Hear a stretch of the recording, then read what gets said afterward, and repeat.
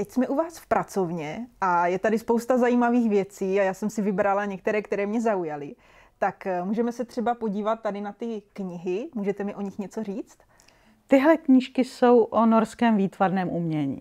A máte třeba nějaký oblíbený obrázek, který se nachází tady v té publikaci?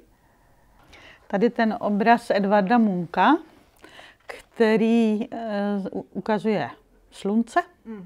A je to vlastně výzdoba auly univerzity v Oslo.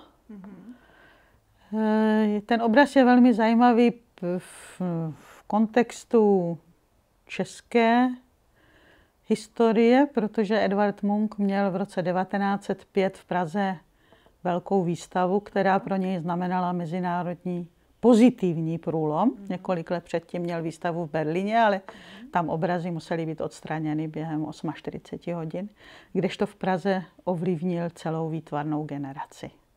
Tak potom jsem tady vybrala ještě docela netypické předměty na pracovnu a jak byste mi popsala tady toho společníka? To je maskot našich studentů, když píší písemky a zápočty, tak pokud není v místnosti, tak vždycky říkají, že to dopadne špatně.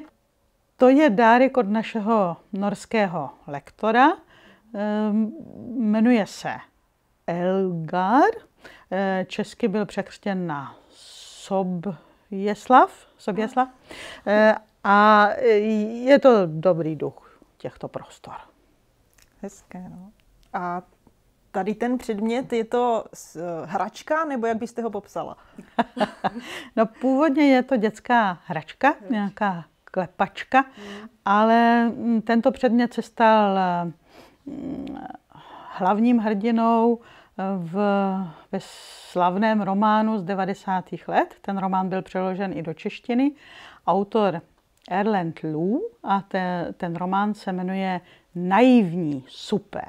A pojednává o krizi identity vysokoškolského studenta, 25letého, který zjišťuje, že akademické vzdělání je mu na nic a že by se měl vrtnout jiným směrem. Aby dosáhl svého vnitřního klidu a odboural agresivitu, tak si obstaral tady toto. Takže to je takový znak, takový symbol současné norské literatury. Aha, a funguje to tak, že mám zaklepnout ty kolíčky a tím jako odbourat stres? Ano. Tak jo, docela to pomáhá. Děkuju.